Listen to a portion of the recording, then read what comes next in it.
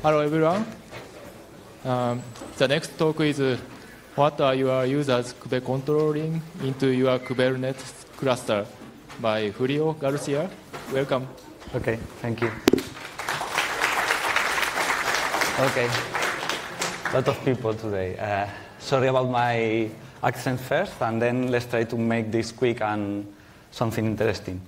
The idea is to tell you a little bit how we use Falco to detect what your users are using in kubectl in your Kubernetes cluster. Okay. So first of all, let me introduce a little bit what is Falco. Falco is a behavioral activity monitor that allows you to detect suspicious activity based on a set of rules that you can write. Okay.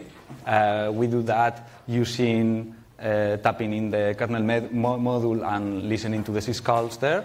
And filtering that with powerful expressions. We have full support for adding context to that syscall from the orchestrator and for the containers and process of the system. And we have a system for notification, very flexible, that you can output that notifications out to the standard log, to the syslog, to webhooks, to whatever you want. Okay. And Falco is open source, of course. We recently changed to Apache license. But it was open source from the beginning. And we are really willing that everybody helps us to build write better rules or make improvement for the tool, okay? Another thing that we are really excited about is that Falco has recently joined the Cloud Native Computing Foundation, the sandbox level project, but the idea is to bring it up and make it a more mature tool there. The idea is to improve the runtime security for cloud-native platforms right now, trying to detect abnormal behavior there in containers, in hosts, and auditing the orchestrator's activity. Okay. A quick example of how Falco works. In the upper part, you have Falco running. In the lower part, we are doing bad things in a container. We are executing in it. We are touching sensitive files. We are trying to copy the shadow file, the password file. We are trying to modify files under the binary folder. And all of this is being notified by Falco in the upper part that you can see. Okay? So this is the normal use of Falco right now. A little bit talk about the internal architecture right now to explain how we improve this and modify it to allow the auditing of the orchestrator events. Okay. What Falco does internally in the architecture is that it taps in the system system event string calls. Okay. Take that system call and take it to the user space. Add more information about the process, the Docker container where it's running, the orchestrator, and generate an event call object. That event call object goes through the RAL engine that has a lot of Falco rules configured by the user and try to match the Falco rules against the event object call. And if there is a match, then goes to the output and notify in whatever means you have configured Falco to do that. Okay? How is a Falco rule? I don't know if you see it well, I think so. For example, this is a simple rule that notifies you if somebody tries to write below the binary dir. Okay? So as you can see, we have the condition where we go to the RAL engine goes to the system call event and check the event type of the system, the syscall, and if it's unopened, goes ahead with the condition checking, checks the directory that is being executed that open call, and then if there is a match, goes to the output and gets some more information from the event to give more information in the output of the Falco rule. For example, the username that has tried to execute that, the command line that was executed, and the binary that was targeted. Okay. So with this in mind, the idea was to try to reuse all these for doing the same with the audit events. So we want to reuse the conditions, the expressions that we have there, the output, even the YAMLs where we write the rules. Okay? So let's see how we did that. First of all, let's talk a little bit about the Kubernetes audit events. This is a thing that is only from Kubernetes, nothing to do with Falco. It was added in 1.11 and provides a chronological set of records that documents the change in a cluster. Okay?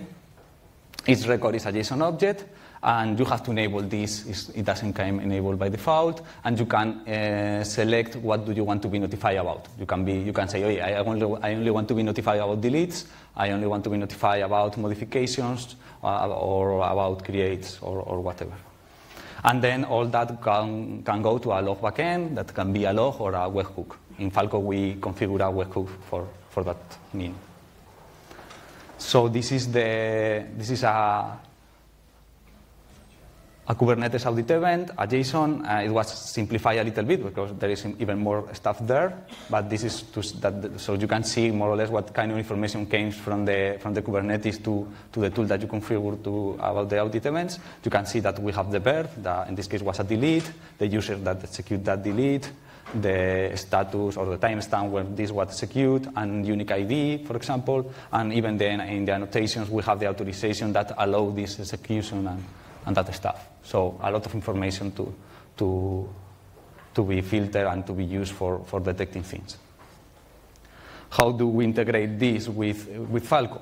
First of all, we create an embedded web server inside Falco and make them and prepare it to listen only for post requests, a simple HTTP.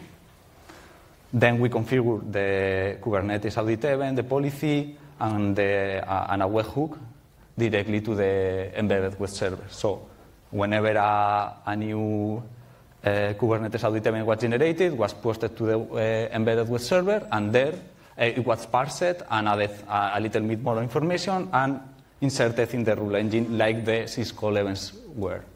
Okay? This runs in parallel and with another set of Falco rules, but we have there running the two systems at the same time, and the outputs are the same. A little bit more information about how they do that. We create a generic event interface, so we have the common parts in one of the objects.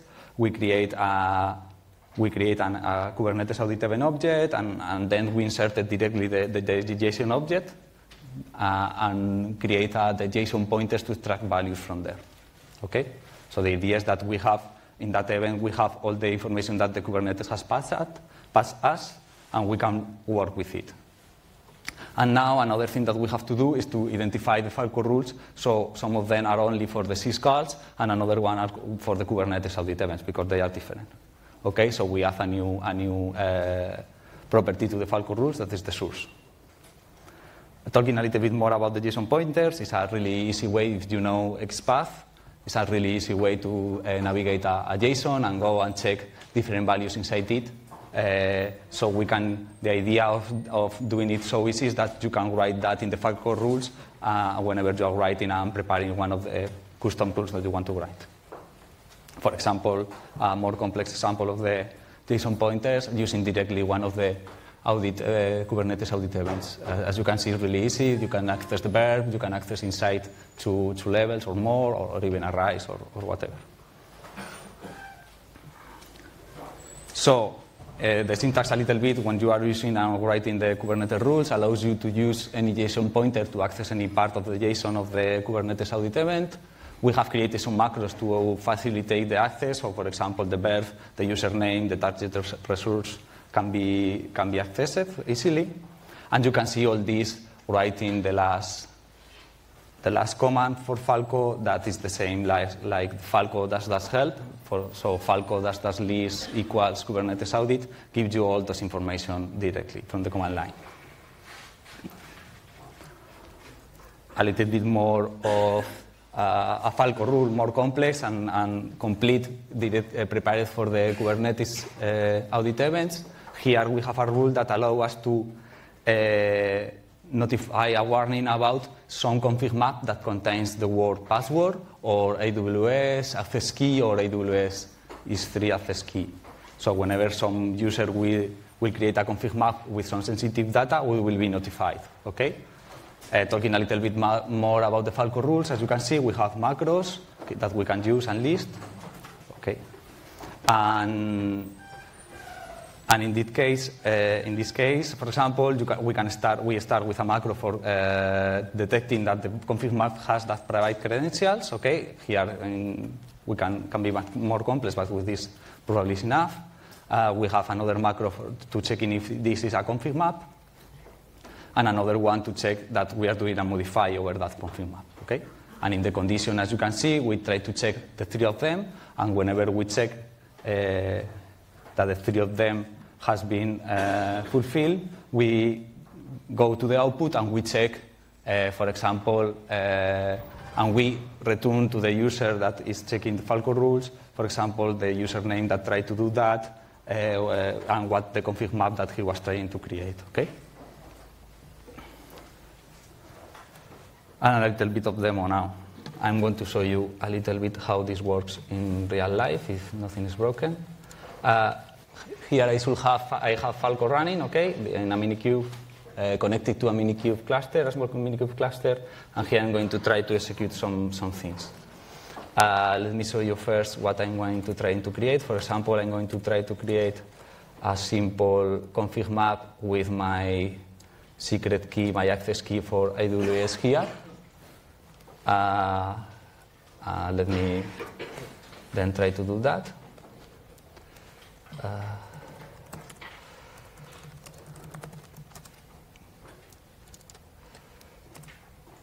Okay, and as you can see here, I have been notified about that a config map has been created. And this will be working better. Let me try to check demo effect. This will have been more information there. Okay, because I am stupid and I didn't write correctly.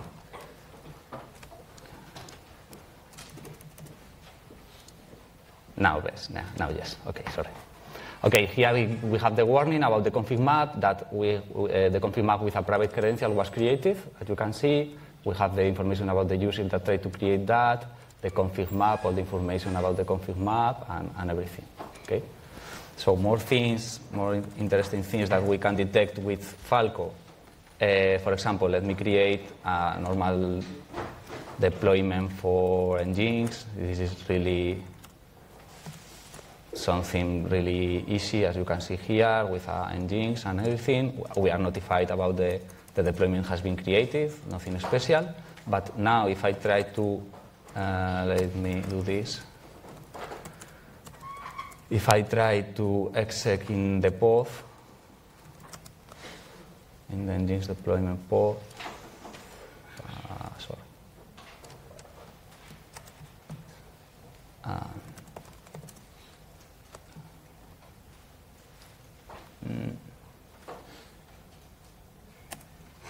What I wrote.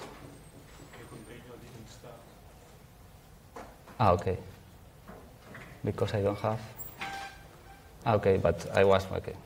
Then it notified me that I tried, but I didn't correctly succeed because the image was not pulled because I don't have internet connection now, probably. So, but yeah, but as you can see, I was notified anyway because I tried and the execution was done, even if it was not successful. So there, connection internet. Okay, more things. For example, if I create a service account. This is usually normally a problem, and you try to bind that service account to the cluster admin to get escalation of privilege or whatever. And you are notified about that.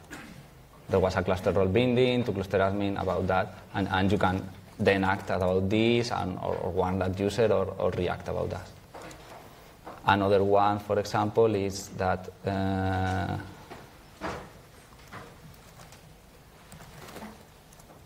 okay, this is an overlay, a really permissive cluster role that I have here that allow us to access any resource and create then a cluster role binding for my user. Okay, so let me create this.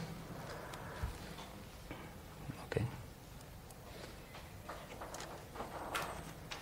and now we should see here there is a warning here about that a cluster role was created with a Google card.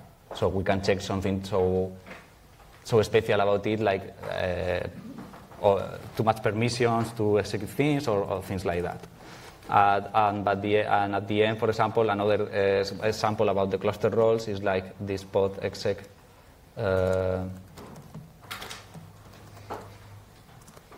This pod exec permission, for example, you can also notify about something some more specific, like if you try to give pod execution permissions to a cluster role, you are notified about it.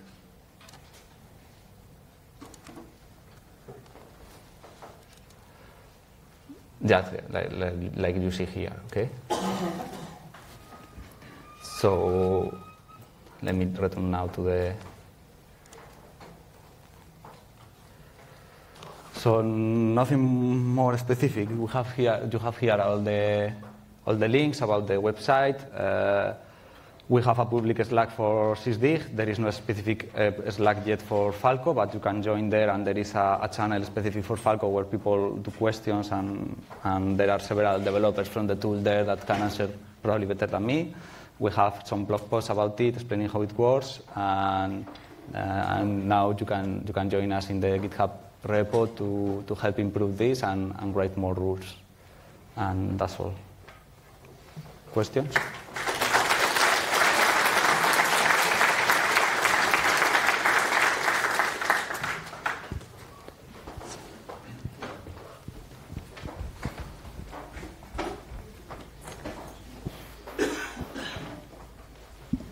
The notifications you showed were just log messages running in Falco. Do you have ways of exporting it out to other? Yeah, you can configure that.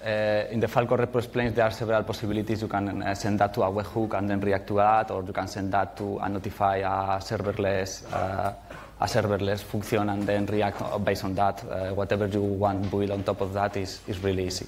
We are going to be in Gantt next week doing a workshop, and we will be showing how to do that exactly and how to with Kubernetes, I think. Miguel is over there, so we will be doing that Wednesday afternoon in Gantt after config management. But it's easy to do, extend better that notification channel and send it to Slack or to whatever place you want. Any other questions?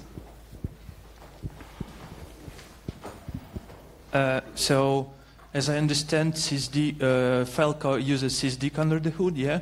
And sysdig recently introduced support of eBPF, so now we don't need to add the kernel module, right? Is it like production ready? Is it stable already? Not yet.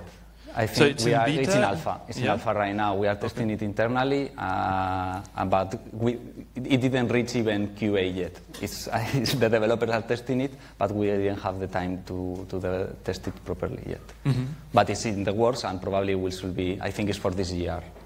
For this year, it should be ready. Okay, thanks. It's not ready.